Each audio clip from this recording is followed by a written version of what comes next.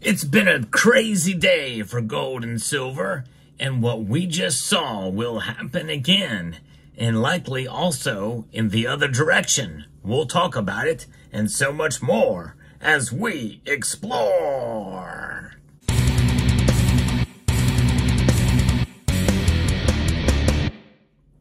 Gold and silver are up today, and fairly dramatically before pulling back some of their gains. Mere moments before the markets close, this is where it stands with all the precious metals. Everything is in the green, including rhodium. Rhodium doesn't move very often, but it is up now to an even $5,000 an ounce, up $75 today, 1.68% increase. Palladium is up almost a half a percentage point, up 0.43%, up $4 today to $964, still well below $1,000 an ounce. Same thing with platinum, although platinum was the big winner of the day as it's up $20, a 2% increase, 2.2% increase. But the magic was with silver and gold. Silver outperforming gold today. It is up 1.63%, up 46 cents right now. Recapturing comfortably $28. It is now $28.81. But here's the kicker. Earlier in the day, it was well north of $29 an ounce. It was $29.24 earlier in the day. A massive move for silver today, certainly with well above 2%, obviously, when we saw that move earlier today. It's 1.54% up now. Gold is up 0.73%, up $18.20 to $2,514.40. Its high was at $2,524. Where does this leave the gold to silver ratio? Still very wide, but narrowing somewhat, 87.59 right now.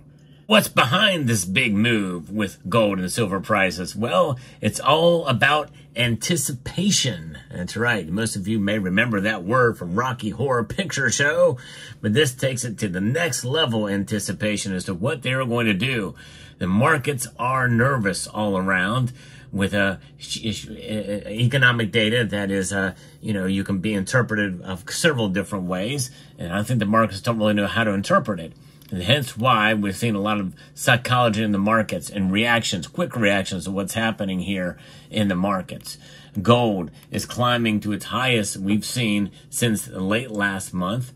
And we've seen also what's going on with some of the other ADP jobs numbers. We have other jobs numbers that are coming out. But gold prices rose to near 1-week highs on Thursdays on the back of weaker U.S. dollar and lower yields after signs of labor market losing steam led investors to expect a supersized rate cut from the Federal Reserve this month. Now, this article is a couple hours old, and so therefore it's old news. We're going to get into what the Federal Reserve is anticipating here later in the video. Stay tuned for that.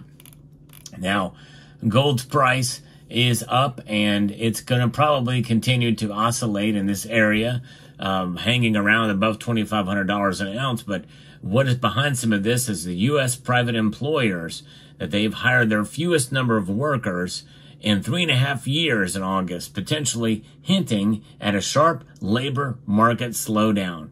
This follows data that was posted yesterday showing a sharp decline in U.S. job openings in July. Other ADP data, there was a gold spike, and it really shows after this data was released. The labor market is in dire straits, and there is a lot of concern about it, according to Philip Streibel, who's the chief market strategist at Blue Line Futures.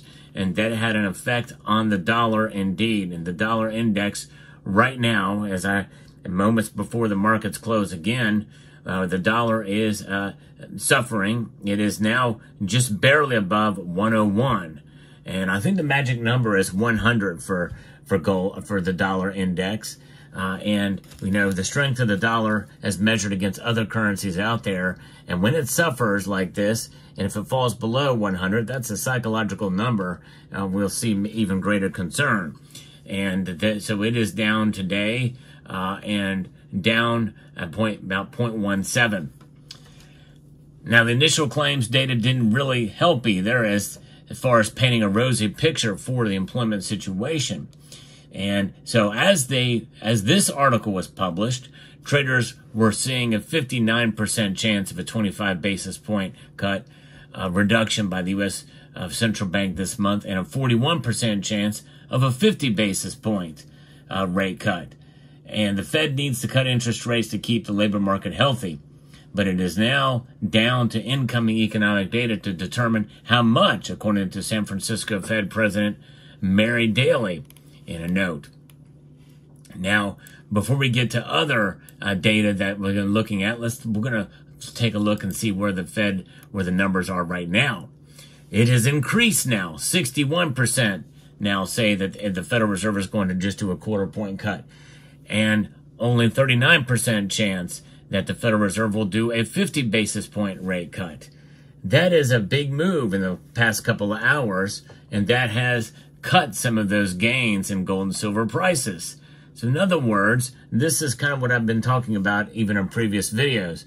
We know they're going to cut, but just as to how much there will be just depends on the numbers that they release. I still think it's probably going to be just a quarter point. They're not going to rock the boat too much this time. Really what's going to happen is coming up on the 7th of November.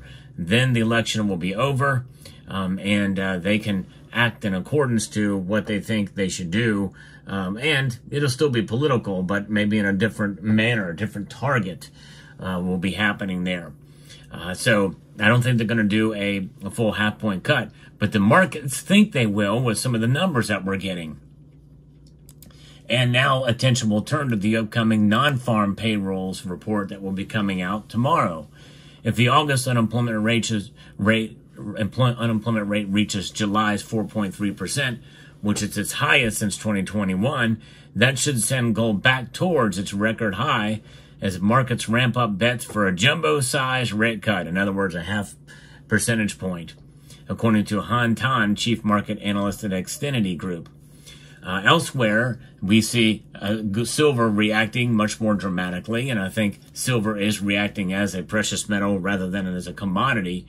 Why is this? Well, because it's following gold in a much more sharp direction, as other commodities are only up marginally. In fact, nickel is actually down, but the other ones are only up marginally, and that's price, and their price per pound. So I think that is what we're looking at here, and it'll be very fascinating to see where it goes from here in terms of gold and silver prices. But one thing is for sure, with gold and silver's wild ride today, you can expect more of it to come, in the coming weeks, especially as we head towards that September 17th and 18th meeting. That meeting is going to tell us a whole lot. And I think if they do lower rates a quarter point, I think that likely we're not going to see much movement in the metals complex at all, because they're right now expecting it to essentially be more than that.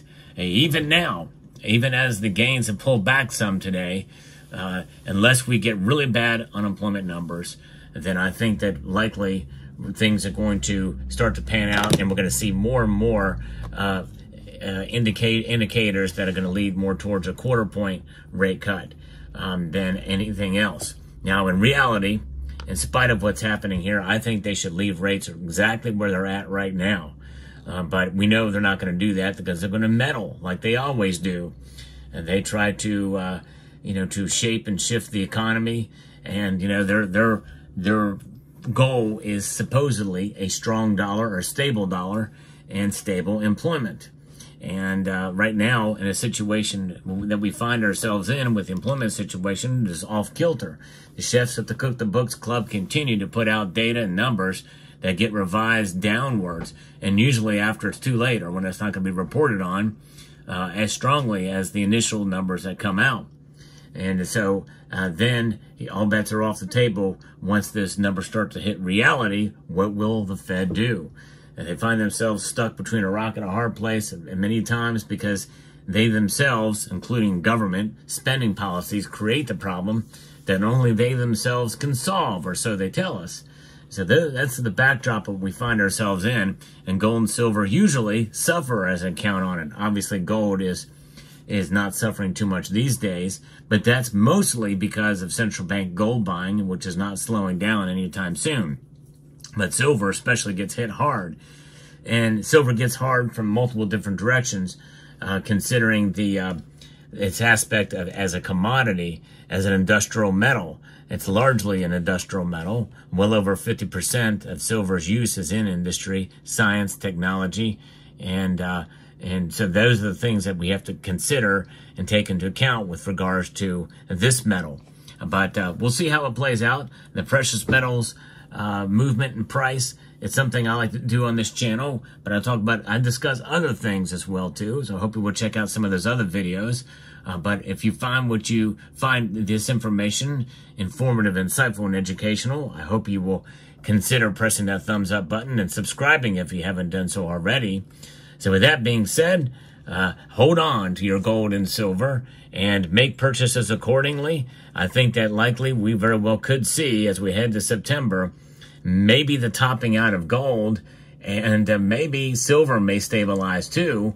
I still think that after this Fed cut, the quarter point, we'll see other data that will come through that could lead to a more bullish scenario for both metals. But I think especially silver.